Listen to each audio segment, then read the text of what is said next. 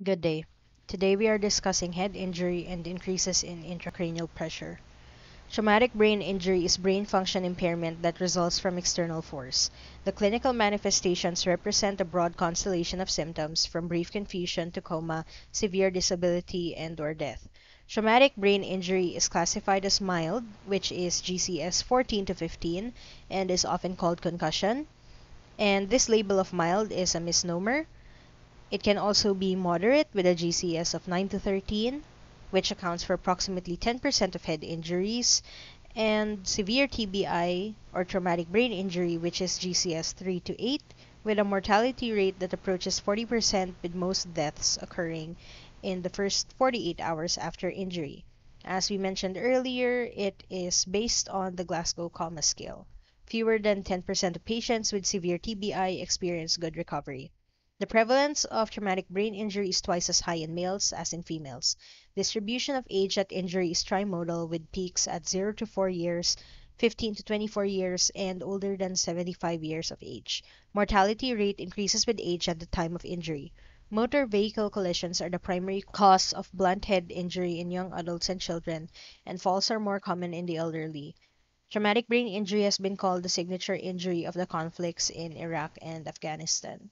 For the pathophysiology, cerebral blood flow is influenced by the following factors: autoregulation, cerebral perfusion pressure, mean arterial pressure, and intracranial pressure.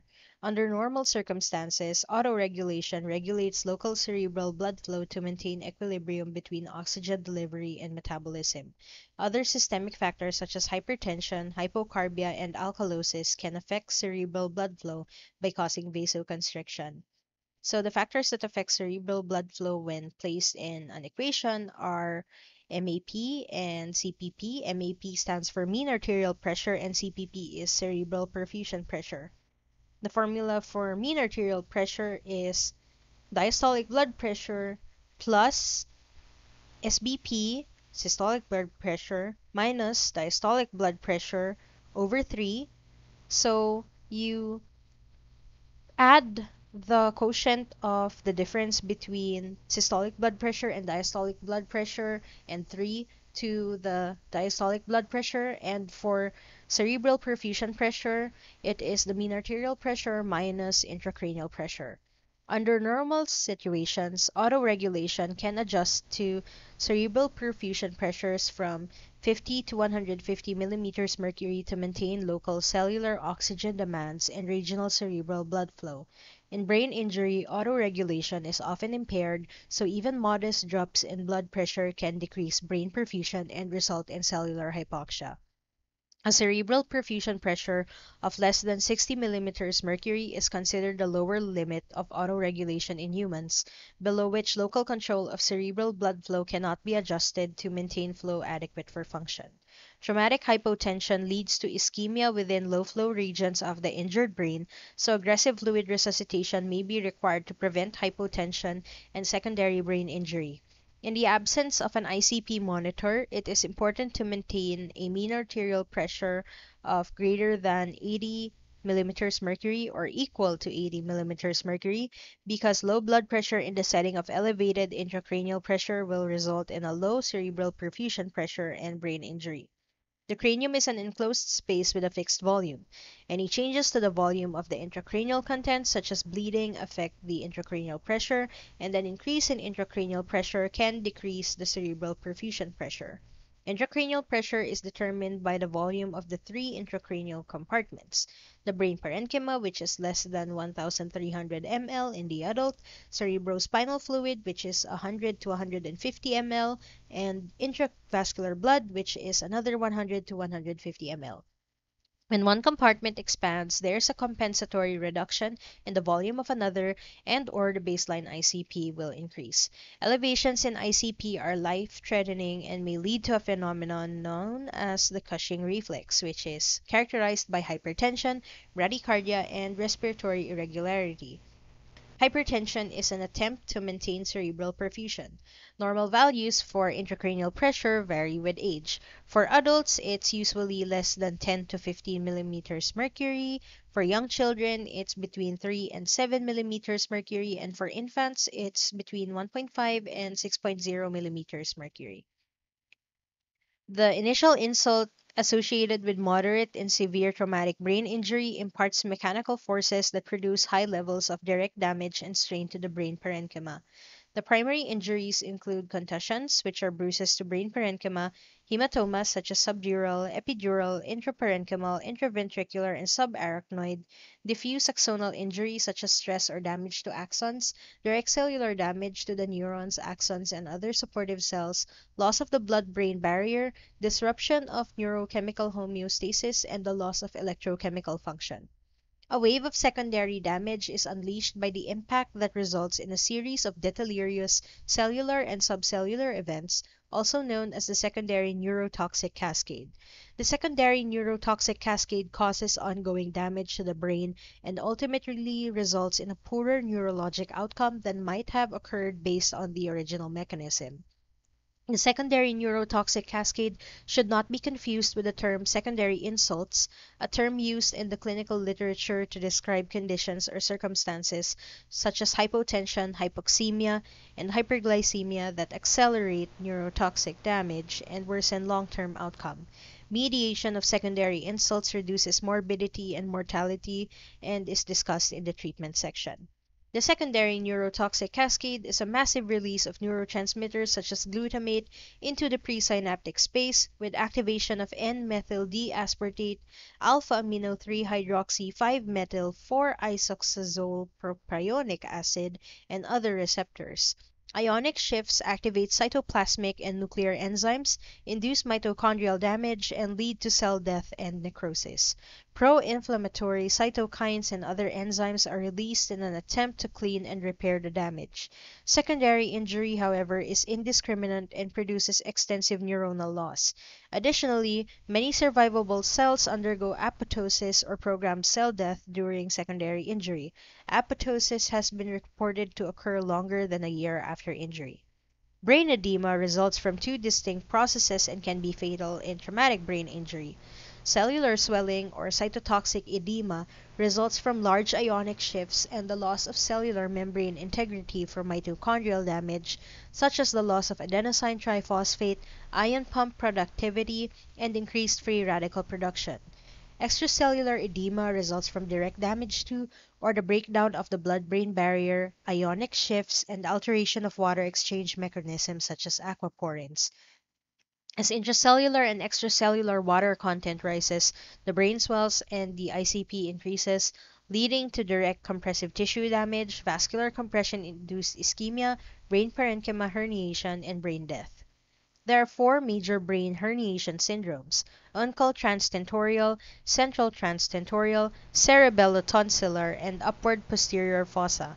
The most common is uncal herniation, which occurs when the uncus of the temporal lobe is displaced inferiorly through the medial edge of the tentorium. This is usually caused by an expanding lesion in the temporal lobe or lateral middle fossa. Uncal transtentorial herniation leads to compression of parasympathetic fibers running with the third cranial or oculomotor nerve, causing an ipsilateral fixed and dilated pupil due to unopposed sympathetic tone. Further herniation compresses the pyramidal tract, which results in contralateral motor paralysis.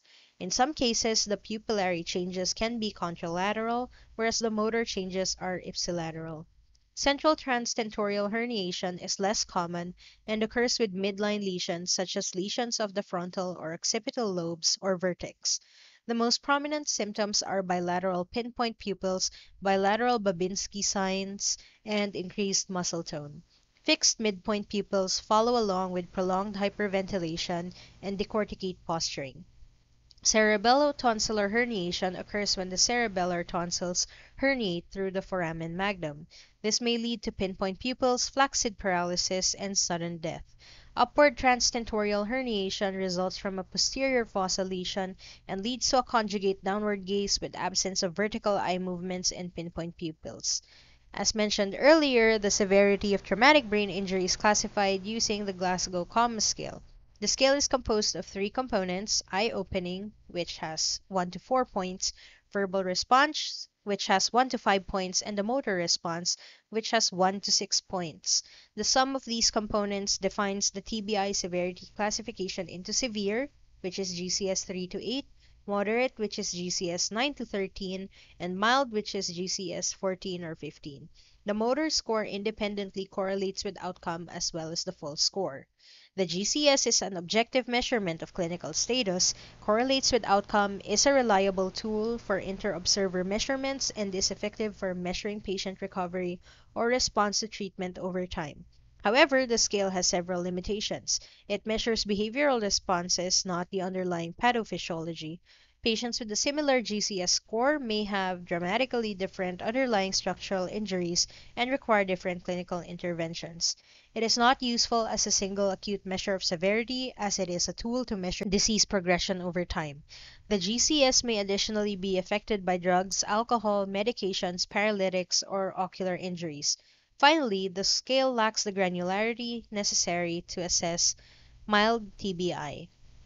So the Glasgow Coma Scale for all age groups, generally if it's a patient who is 4 years old to an adult, you have the classic Coma Scale where eye opening is rated a 4 if it's spontaneous, 3 if it is open to speech, 2 if it is open to pain, and 1 if there's no response. Verbal response is 5 if the patient is alert and oriented, 4 if there's disoriented conversation, 3 if the patient is speaking but nonsensical, 2 if there are moans or unintelligible sounds, and 1 if there's no response. And for motor response, 6 is for patients who follow commands, 5 for those who localize pain, 4 to those who move or withdraw to pain, 3 for decorticate flexion, 2 for decerebrate extension, and 1 for no response. So the difference between the GCS in the child less than 4 years old and an infant is on the verbal response and motor response scoring. So you give a 5 to a child who is less than 4 years old if the patient is oriented, social, speaks, and interacts. 4 if the patient has confused speech, disorientation, if the patient is consolable and aware. 3 if the patient speaks inappropriate words, is inconsolable and unaware. 2 if the patient is incomprehensible, agitated, restless, and unaware. For infants, you score a 5 if the patient coos and babbles, 4 if the infant has an irritable cry, 3 if the patient cries to pain, 2 if the patient moans to pain, and of course 1 is no response. For motor responses of children less than 4 years old, 6 is if the child has normal spontaneous movements, 5 is if the patient localizes pain, 4 if the patient withdraws to pain. 1 to 3 is basically the same, with 3 being decorticate flexion, 2 being decerebrate extension, and 1 being no response.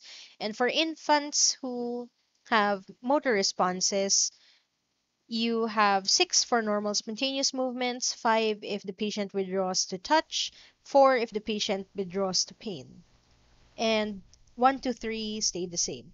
The highest score for Glasgow Coma Scale is 15 and the lowest score is 3. The results of history, examination, and diagnostic imaging will allow the distinction of two categories of injury: moderate to severe brain injury and mild brain injury.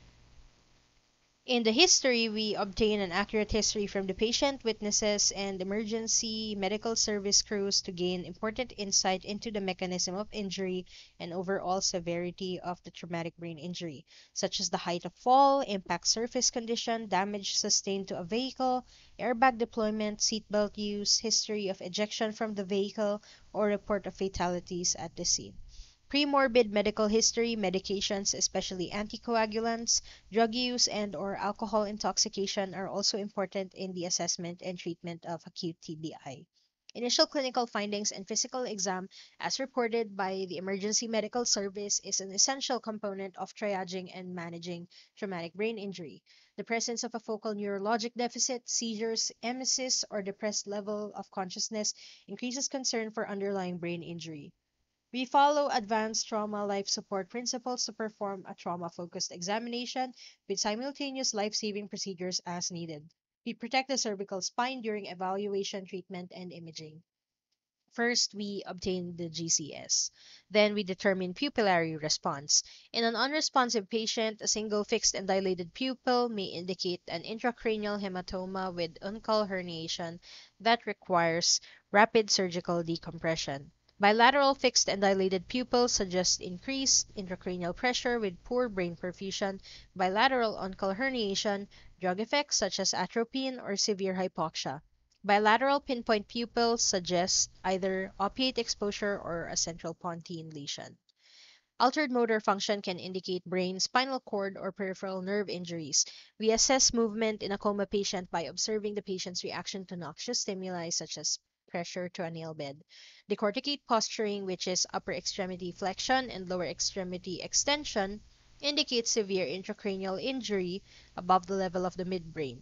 Decerebrate posturing, which is arm extension and internal rotation with wrist and finger flexion and internal rotation and extension of the lower extremities, indicates a more caudal injury. So again, decorticate posturing indicates severe intracranial injury above the level of the midbrain, and decerebrate posturing indicates a more caudal injury. For completely unresponsive patients, respiratory pattern and eye movements can provide information regarding brainstem function. Remember, we do not assess oculovestibular and oculocephalic responses in a patient under cervical spine precautions. We individually assess each patient's mechanism of injury, history, comorbidities, and signs and symptoms when determining the need for CT imaging of the head and cervical spine. Head CT is exquisitely sensitive to the presence of blood and guides emergency management. We do not delay head CT scan because expanding hemorrhagic lesions need emergency neurosurgical intervention. Therefore, if the patient is uncooperative or combative, intubation and sedation are often the best options to enable rapid CT imaging.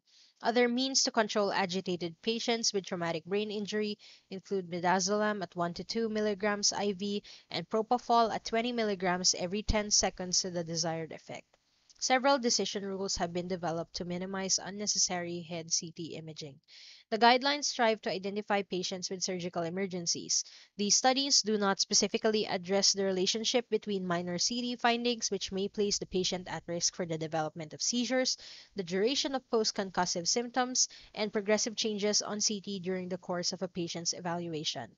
Adults with mild traumatic brain injury and the GCS score of 14 or 15 will have an intracranial lesion on CT about 15% of the time, but less than 1% will require neurosurgical intervention. The prevalence of cervical fractures in comatose TBI patients is approximately 8%, and an estimated 4% of injuries are missed on the initial assessment of the trauma patient. Cervical imaging is a vital component in the care of the brain-injured patient. Perform CT imaging of the cervical spine in patients with altered mental status and who were injured by a mechanism that increases the risk of cervical spine injury. CT is superior to plain radiography in patients with altered mental status and can be performed at the same time as the head CT. MRI can detect subtle lesions missed by CT imaging and can better define the extent of contusions. However, MRI may not detect subtle lesions, cannot be performed if the patient is unstable, and is not always available. Decision rules can guide clinical practice, but each patient must be assessed individually, and none of the rules described below address short or long-term non-operative sequelae of TBI.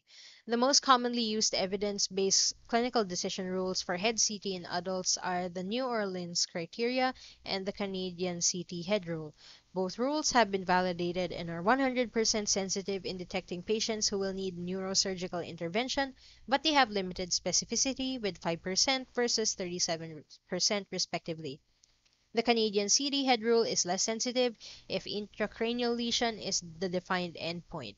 A negative feature of these two decision rules is that loss of consciousness or amnesia is required as the entry point.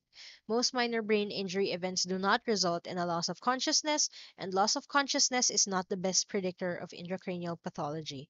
Do not apply these rules to patients taking anticoagulants or antiplatelet agents or to children because these variables were not included in the validation studies. So the New Orleans criteria and Canadian CT head rule clinical decision rules. For the New Orleans criteria, usually with a GCS of 15 and presence of any one finding indicates the need for CT scan. Headache, vomiting, age older than 60 years old, intoxication, persistent antegrade amnesia, evidence of trauma above the clavicles, and seizure, and identification of patients who have an intracranial lesion on CT is 100% sensitive and 5% specific, and identification of patients who will need neurosurgical intervention is 100% sensitive and 5% specific. The Canadian CT head rule can be applied in a GCS of 13 to 15, and again, presence of any one of the following indicates the need for CT scan. GCS at less than 15 at 2 hours, suspected open or depressed skull fracture, age of older than or equal to 65 years old, more than one episode of vomiting, retrograde amnesia of greater than 30 minutes, a dangerous mechanism such as a fall greater than 3 feet or struck as a pedestrian, or any sign of basal skull fracture. As mentioned earlier, Canadian CT head rule is less sensitive but more specific for both intracranial lesions on CT and neurosurgical intervention. For pre-hospital care of these patients, early appropriate management can have a profound impact on the patient's final outcome.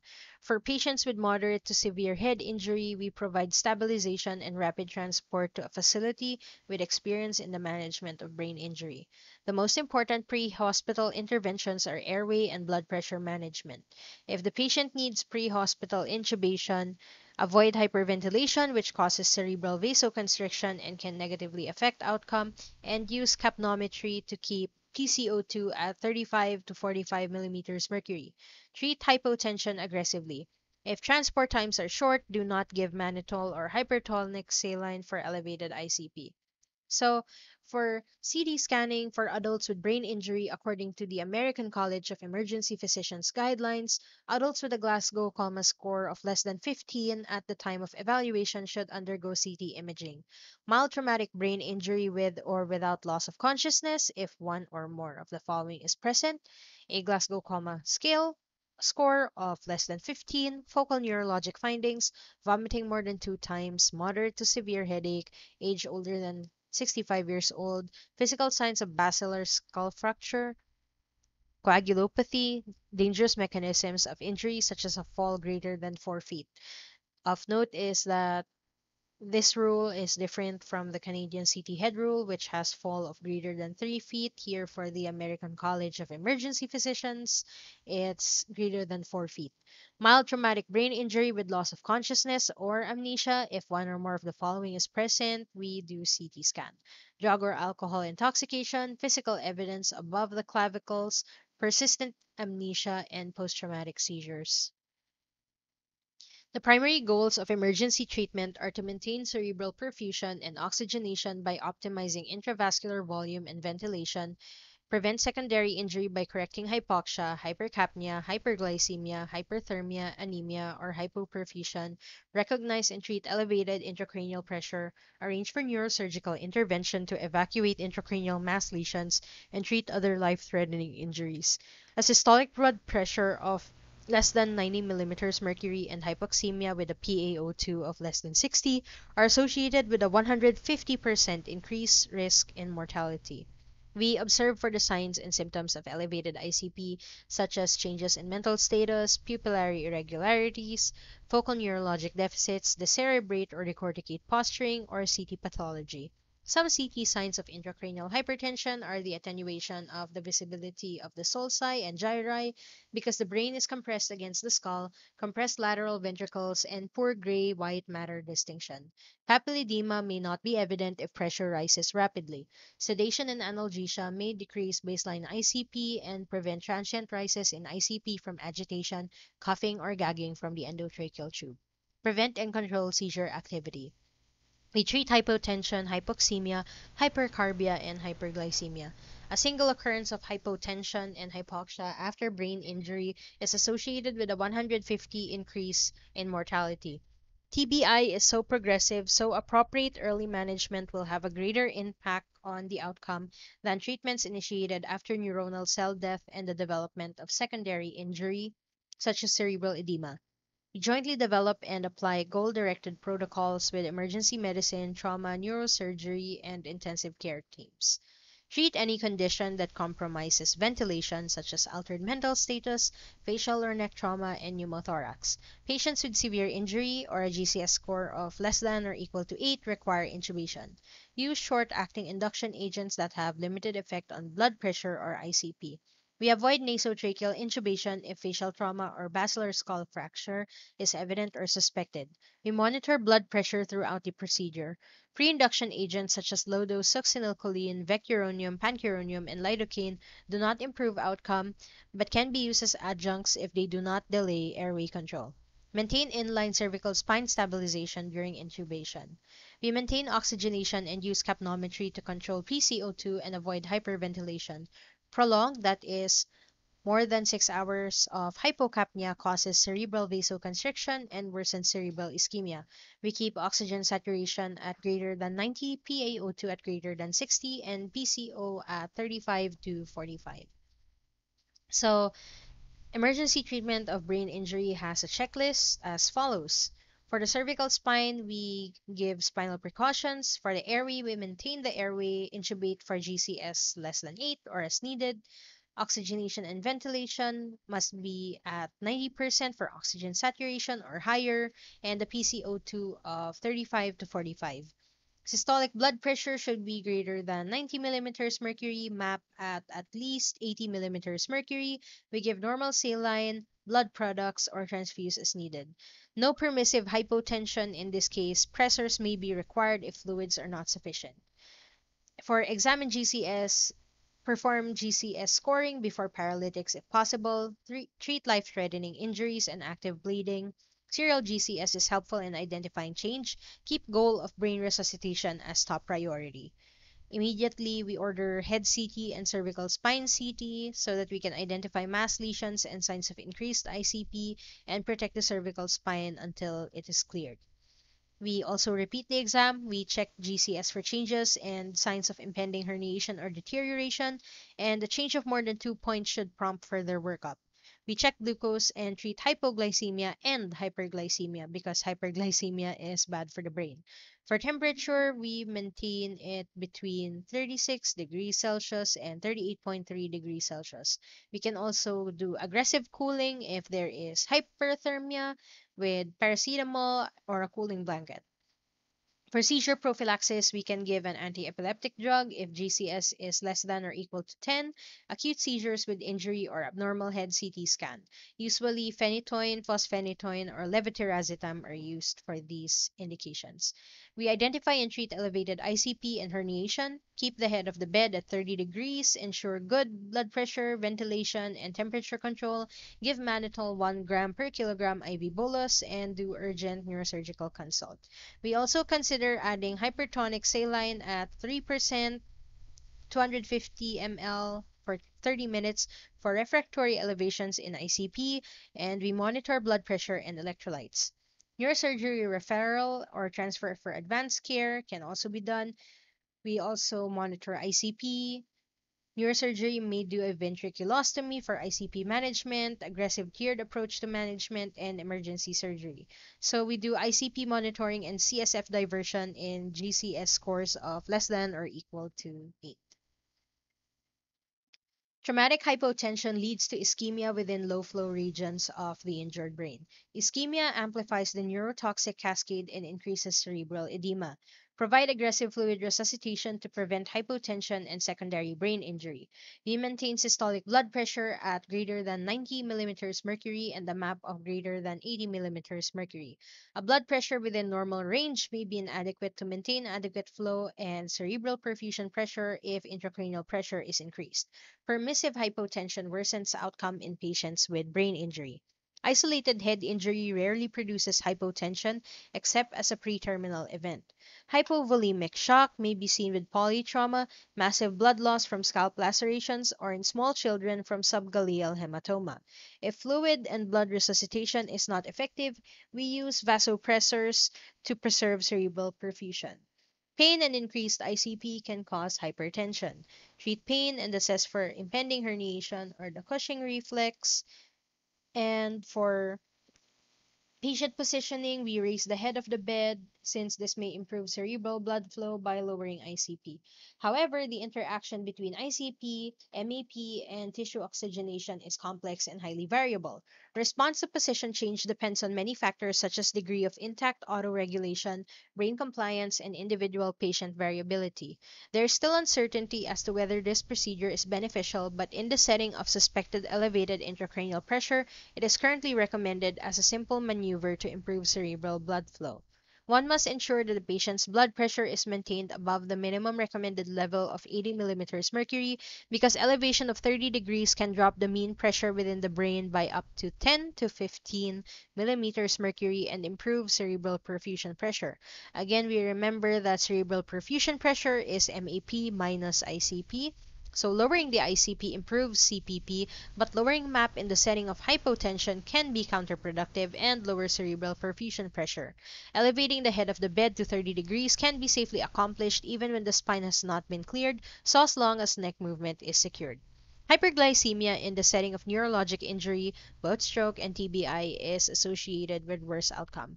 Tight hyperglycemic control is recommended in patients with moderate to severe traumatic brain injury. Insulin drips may be required to achieve adequate control with a glucose of 100 to 180 milligrams per deciliter or 5.5 to 9.9 millimoles per liter. Elevated temperature is associated with an increased metabolic demand and excessive glutamate release. Evaluated Elevated temperature elevates ICP and worsens outcome in many neurologic critical care conditions including TBI. Treat fever with a goal of normothermia.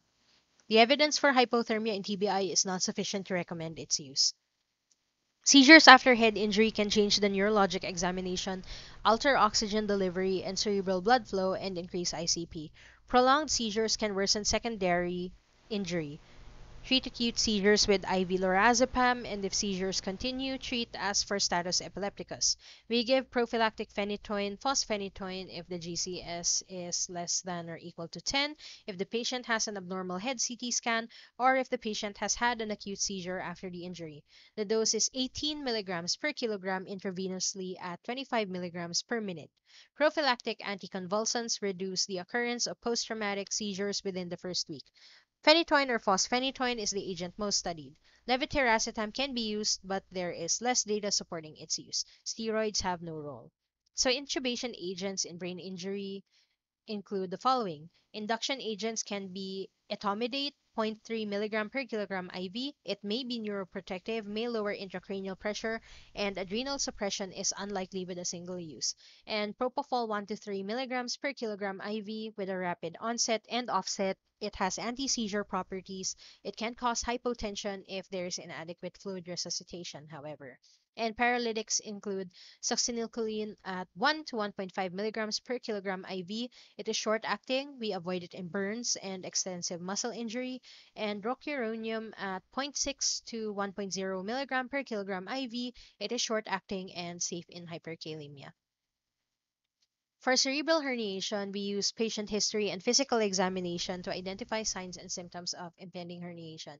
Indicators of rising ICP include severe headache, visual changes, numbness, focal weakness, nausea, vomiting, seizure, change in mental status, lethargy, hypertension, coma, bradycardia, and agonal respirations. Signs of impending transtentorial herniation include unilateral or bilateral pupillary dilation, hemiparesis, motor posturing, and or progressive neurologic deterioration. We measure neurologic deterioration by comparing sequential GCS scores. In a patient with rapidly deteriorating GCS, if time permits, we obtain a repeat head CT to identify an expanding intracranial hematoma. Mannitol and/or hypertonic saline can lower ICP. Mannitol is an osmotic agent that can reduce ICP and improve cerebral blood flow, CPP, and brain metabolism. Mannitol is also a free radical scavenger. It generally has an effect within 30 minutes. Mannitol expands plasma volume and can improve oxygen carrying capacity. We administer mannitol by repetitive bolus of 0.25 to 1 gram per kilogram and not by constant infusion. Because no dose-dependent effect is seen with mannitol, some clinicians advocate beginning at the lower range of the suggested dose. Mannitol results in a net intravascular volume loss because of its diuretic effect. Monitor the patient's input and output.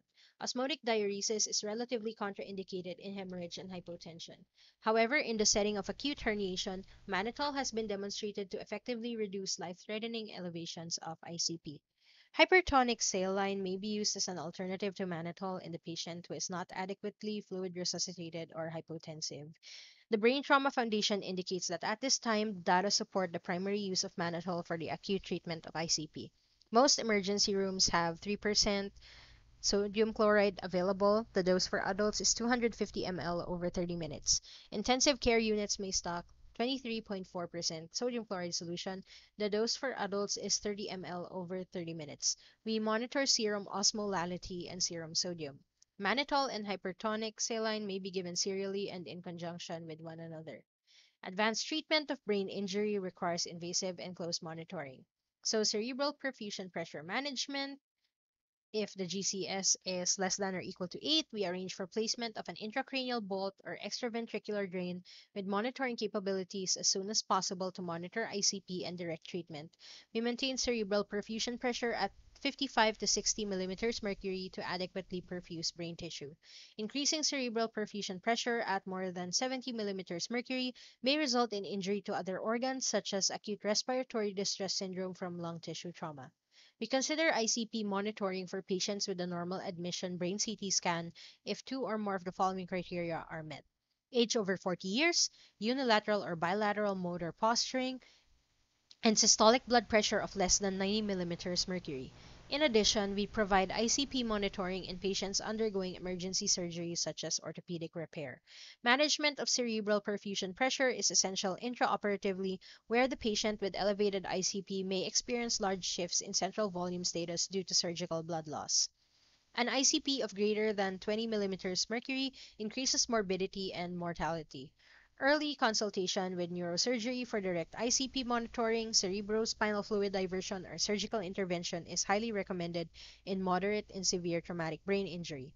In certain circumstances, an ICP monitor will be placed in the emergency room by neurosurgery to help guide medical management of ICP as well as for direct cerebrospinal fluid diversion to lower ICP.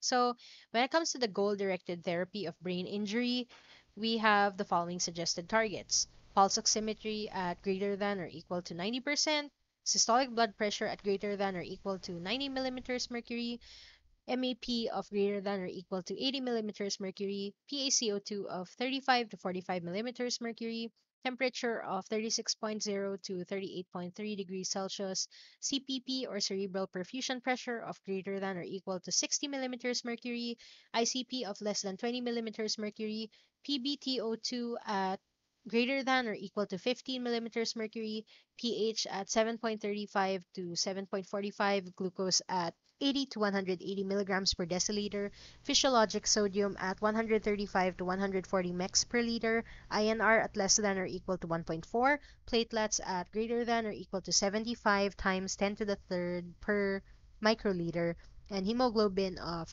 greater than or equal to 8 grams per deciliter. For specific head injuries, let's start with scalp lacerations. Scalp lacerations can lead to massive blood loss, so control bleeding as rapidly as possible.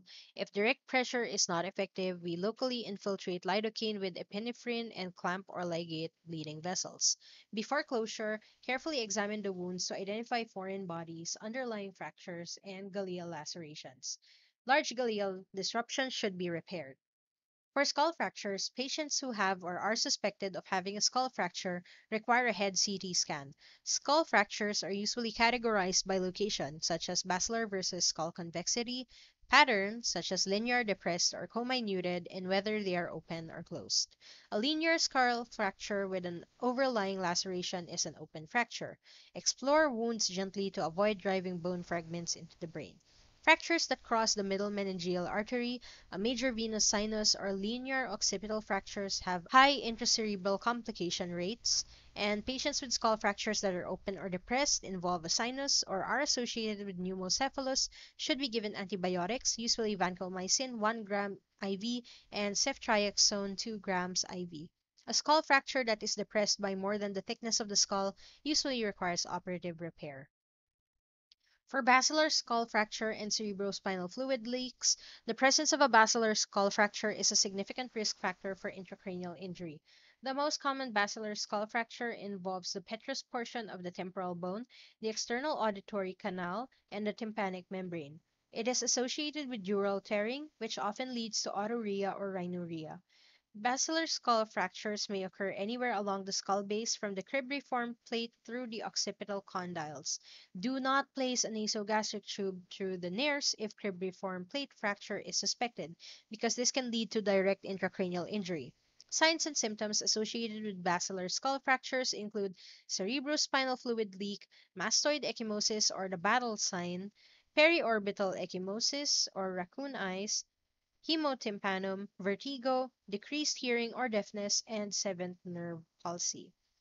Periorbital and mastoid ecchymosis develop gradually over hours after an injury and are often absent in the emergency room. Cerebrospinal fluid leaks such as autourea or rhinorrhea are difficult to diagnose. However, the patient often complains of discharge of clear fluid from the nose or ears. Fluid may be collected and sent for analysis through the identification of beta transferrin. The beta 2 transferrin isoform of transferrin is found only in cerebrospinal fluid and not in blood, mucus, or tears. Patients with acute cerebrospinal fluid leaks are at risk for meningitis. Antibiotic prophylaxis is often recommended to reduce the incidence of infection. Administration of antibiotics should be done in consultation with the neurosurgeon who will be following the patient. If prophylactic antibiotics are instituted, the drug selected should have broad coverage with good penetration into the meninges, such as ceftriaxone 2 grams intravenously and vancomycin 1 gram intravenously. The head of the patient's bed should be elevated to 30 degrees. A lumbar drain is often placed by the neurosurgical team. Cerebrospinal fluid leaks may require repair by a neurosurgeon or otolaryngologists. Contusions most commonly occur in the subfrontal cortex, in the frontal and temporal lobes, and occasionally in the occipital lobes. They are often associated with subarachnoid hemorrhage. Contusions may occur at the site of the blunt trauma or on the opposite side of the brain, also known as a contracoup injury. Intracerebral hemorrhage can occur days after significant blunt trauma, often at the site of resolving contusions. This complication is more common in patients with coagulopathy. CT scan findings immediately after injury may be normal. We obtain serial CTs if any change in mental status occurs in a patient with coagulopathy until the clot is stable. For subarachnoid hemorrhage, traumatic subarachnoid hemorrhage results from the disruption of the parenchyma and subarachnoid vessels and presents with blood in the cerebrospinal fluid. Patients with isolated traumatic subarachnoid hemorrhage may present with headache, photophobia, and meningeal signs. Traumatic subarachnoid hemorrhage is the most common CD abnormality in patients with moderate to severe traumatic brain injury. Patients with early development of traumatic subarachnoid hemorrhage have a threefold higher mortality risk than those without traumatic subarachnoid hemorrhage, which is 42% versus 14% respectively. Some traumatic subarachnoid hemorrhages can be missed on early CT scans. Generally, CT scans performed 6 to 8 hours after injury are sensitive for detecting traumatic subarachnoid hemorrhage. An epidural hematoma results when blood collects in the potential space between the skull and the dura mater. Blunt trauma to the temporal or temporoparietal area with an associated skull fracture and middle meningeal arterial disruption is the primary mechanism of injury. Occasionally, trauma to the parieto-occipital region or the posterior fossa causes tears of the venous sinuses with epidural hematomas. The classic history of an epidural hematoma involves a significant bloodhead trauma with a loss of consciousness or altered sensorium, followed by a lucid period and subsequent rapid neurologic demise. This clinical presentation occurs in a minority of cases. Traumatic blows to the thin temporal bone over the lateral aspect of the head carry the highest risk, such as in baseball or pool stick injury. And the diagnosis of an epidural hematoma is based on CT scan and physical examination findings. The CT appearance of an epidural hematoma is a biconvex or football-shaped mass typically found in the temporal region. The high-pressure arterial bleeding of an epidural hematoma can lead to herniation within hours after an injury. Early recognition and evacuation reduces morbidity and mortality. Underlying injury of the brain parenchyma is often absent, and full recovery may be expected if the hematoma is evacuated prior to herniation or the development of neurologic deficits. Subdural hematoma is caused by sudden acceleration-deceleration of brain parenchyma with subsequent tearing of the bridging dural veins. This results in hematoma formation between the dura mater and the arachnoid. Subdural hematoma tends to collect more slowly than epidural hematoma because of its venous origin. However, subdural hematoma is often associated with concurrent brain injury and underlying parenchymal damage. Brains with extensive atrophy, such as in the elderly or in chronic alcoholics, are more susceptible to the development of acute subdural hematoma. Even seemingly benign falls from standing position can result in subdural bleeding in the elderly. Children who are less than 2 years old are also at increased risk of subdural hematoma. Traditionally, subdural hematomas have been classified as acute, subacute, or chronic depending on the length of time from onset and occurrence of active hemorrhage. Acute symptoms usually develop within 14 days of the injury. After 2 weeks, the term chronic subdural hematoma is used. There is no specific clinical syndrome associated with the subdural hematoma. Acute cases usually present immediately after severe trauma and often the patient is unconscious. In the elderly or in alcoholics, chronic subdural hematomas may result in vague complaints or mental status changes.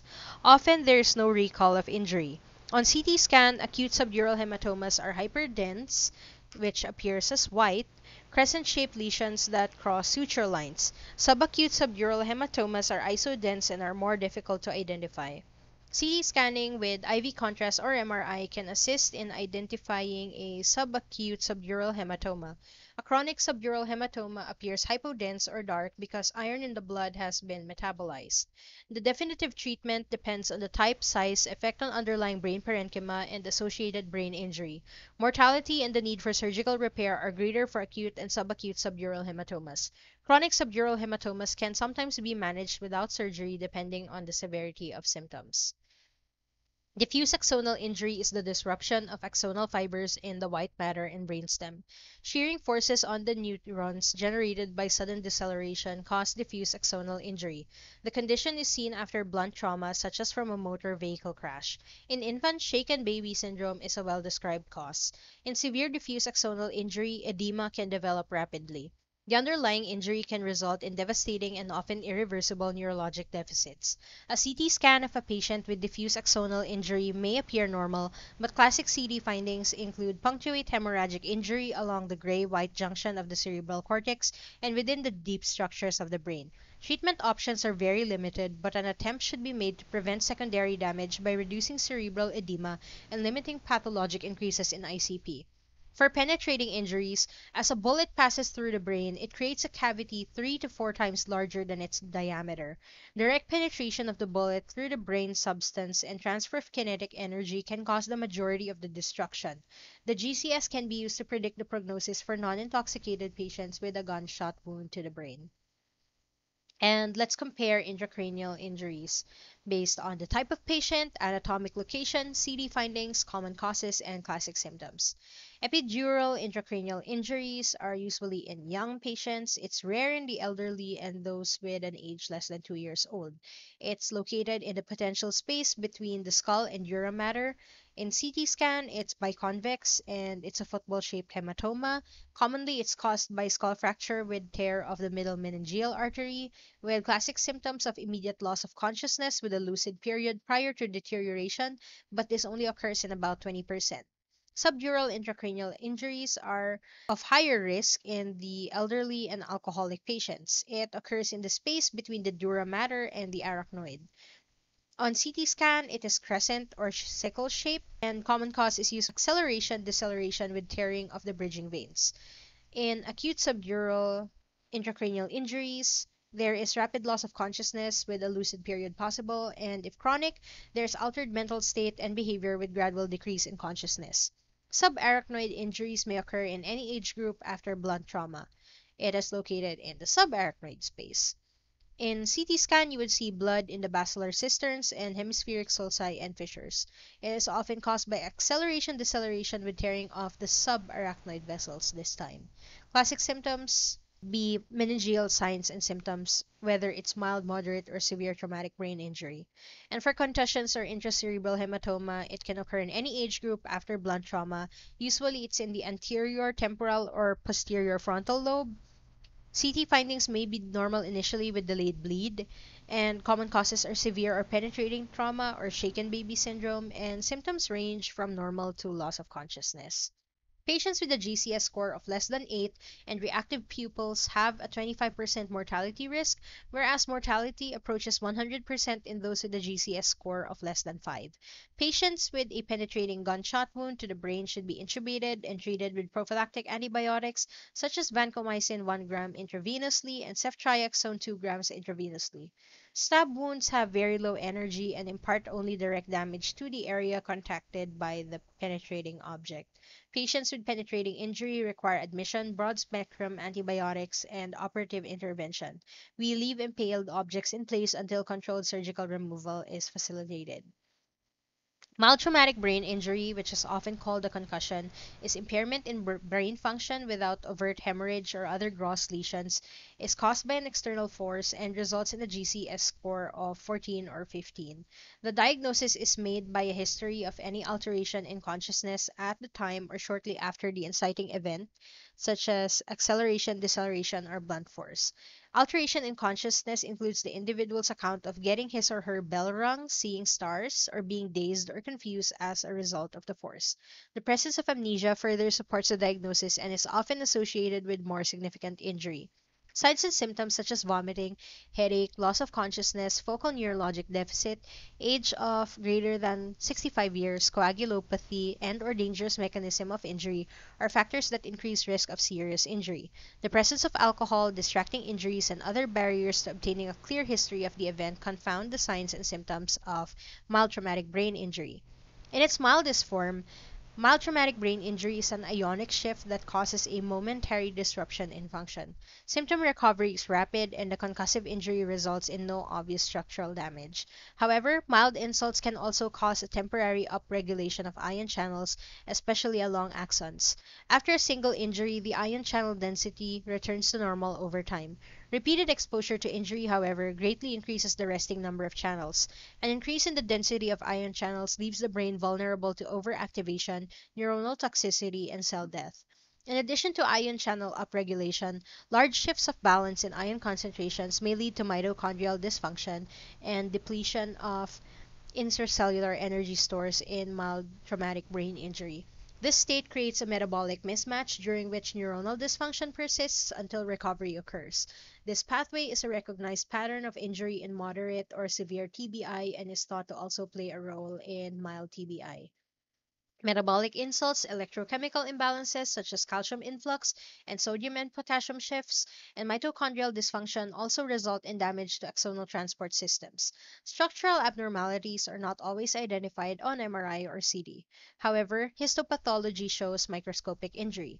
Indeed, evidence of damage on diffusion tensor imaging has been demonstrated in high school athletes after a single football session, even without clinical signs or symptoms of a concussion. Chronic traumatic encephalopathy is hypothesized to occur as a result of repeated exposure to traumatic brain injury in sports. Repetitive concussions can result in long-term cognitive deficits and structural damage to the brain. In extreme cases, when a second concussion occurs prior to recovery from the first, rapid onset of cerebral edema and death can occur, particularly in athletes prematurely returning to play, also known as second impact syndrome. The physical examination findings in isolated mild traumatic brain injury are often normal. Currently, there are no reliable tests that can confirm the diagnosis of concussion. The GCS lacks the detail to assess the full spectrum of signs and symptoms. Head CT scans are usually normal, and the normal scan only eliminates the concern for an underlying lesion requiring surgery. We perform a thorough neurologic examination and obtain the GCS. Focal findings suggest potential intracranial pathology or a post-ictal state. Assess for signs of global impairment such as confusion, preservation, or amnesia. Observe gait and test balance. The most consistent abnormality in mild traumatic brain injury is subtle impairment in cognitive function. The gold standard written neuropsychological examination is impractical to perform in an emergency setting. However, perform some assessment of cognition. Clinical symptoms may begin immediately after the insult or may be delayed for days to weeks. Therefore, the lack of obvious signs and symptoms at the time of evaluation does not exclude mild traumatic brain injury if the historical account is consistent with such injury. Another complicating factor is that many of the signs and symptoms are nonspecific and overlap with those of other conditions. The practice of grading concussions is widely employed but is not evidence based. There are more than 20 different classification systems in existence. Serum markers specific to neurologic injury may improve further diagnosis and management. Of the biomarkers currently under study, S100B, or calcium binding protein B antibody, is the only one that is relatively sensitive, 94 to 99% sensitive, for detecting the presence of injury but only under specific conditions. S100B serum levels rise and fall rapidly, so time from injury determines the relevance of a negative finding. S100B is also not currently approved by the US Food and Drug Administration for mild traumatic brain injury. It is recommended at level C by the American College of Emergency Physicians. So, signs and symptoms of mild traumatic brain injury include cognitive symptoms, physical signs and symptoms, and behavioral changes. Cognitive symptoms include attention difficulties, concentration problems, amnesia and perseveration, short term and long term memory problems, orientation problems, altered processing speed, altered reaction time, calculation difficulties, and problems with executive function.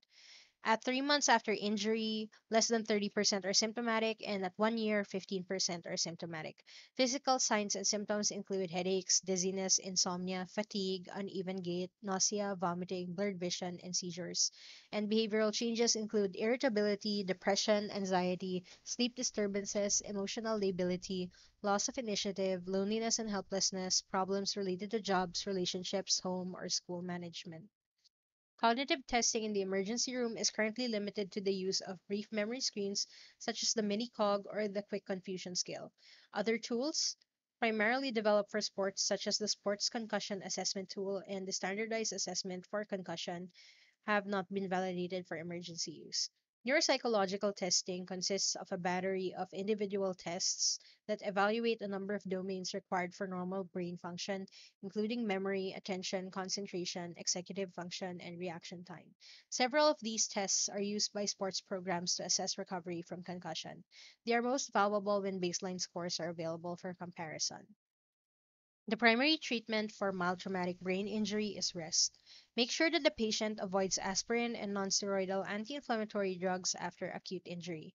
Emergency treatment objectives are to identify patients who have intracranial lesions requiring neurosurgical intervention, to admit patients whose condition might deteriorate over time, and for those discharged, to provide instructions for cognitive and physical rest and provide follow-up for reassessment before return to normal activities. When a patient is safe for discharge, one of the most important interventions is to provide thorough concussion discharge instructions. Symptoms reflect underlying metabolic dysfunction and are currently the only reliable guide to brain health. Return to play or work decisions are based on symptoms and a graded evaluation program. Assessments incorporate serial symptom checklists, neuropsychological tests such as memory and reaction time assessment, and a balance evaluation.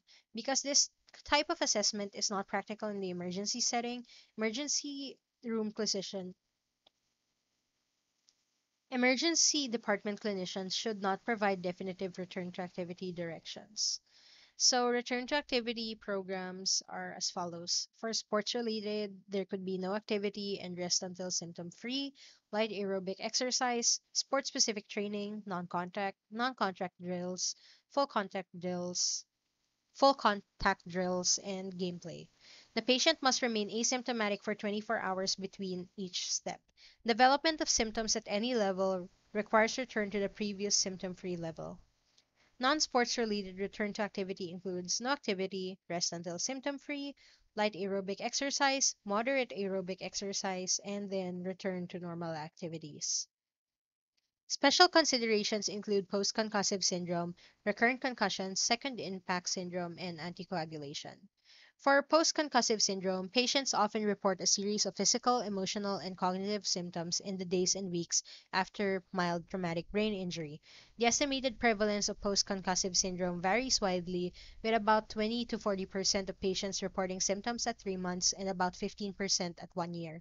The most commonly reported post-concussion symptoms are headache, dizziness, decreased concentration, memory problems, sleep disturbances, irritability, fatigue, visual disturbances, judgment problems, depression, and anxiety. When a cluster of symptoms becomes chronic after mild traumatic brain injury, they are often called persistent postconcussive symptoms or postconcussion syndrome. Clinical findings at the time of injury do not reliably predict the development of postconcussive syndrome. Post-concussive syndrome symptoms can overlap those of post-traumatic stress disorder. Neuropsychological testing and use of a symptom checklist are the cornerstones of diagnosis and management. Treatment is symptomatic. We refer patients to a neuropsychologist or a mild traumatic brain injury clinic. Three or more concussions pose a risk for long-term sequelae, especially in adolescents and young children. Almost all cases of second impact syndrome have occurred in young athletes. Chronic traumatic encephalopathy, characterized by early onset of memory loss and depression, is a concern in professional athletes. Pathologically large deposits of tau protein are seen in the brains of deceased chronic traumatic encephalopathy patients. Tau protein deposits have recently been discovered even in young football players who died from other causes. Second impact syndrome is a rare disorder that results in rapid cerebral edema and high mortality of 60 to 80%. The pathophysiology and predictors are not well understood. It is hypothesized that occurrence of a second impact before the brain has reset or recovered from a first mild traumatic brain injury causes a loss of autoregulation and ion imbalance and leads to rapid cerebral edema. This explanation fits well with the concept of enhanced vulnerability due to metabolic disturbances, energy demand mismatch, and ion channel upregulation after a concussion. Anticoagulants and antiplatelet agents increase the risk of intracranial hemorrhage after injury, especially in the elderly. Intracranial hemorrhage in patients taking warfarin and who have an elevated INR is associated with a high mortality rate of 89%. In general, patients with head trauma who are taking anticoagulants or antiplatelet agents should undergo emergent head CT. The odds ratio for the risk of intracranial lesions after mild head injury in patients taking any antiplatelet therapy is 2.6. Clopidogrel seems to be a potent risk factor. The effect of low dose aspirin at 162 milligrams or less taken daily on post head injury bleeding has not been determined. Patients with intracranial hemorrhage need immediate anticoagulant reversal. Patients taking warfarin who have an elevated INR are optionally treated with plasma or 4-factor concentrate. A negative initial CD finding in asymptomatic traumatic brain injury patient receiving anticoagulation or antiplatelet therapy is reassuring, but delayed hemorrhage may occur and is not easily predicted. Our source is Tintinalli's Emergency Medicine. Thank you.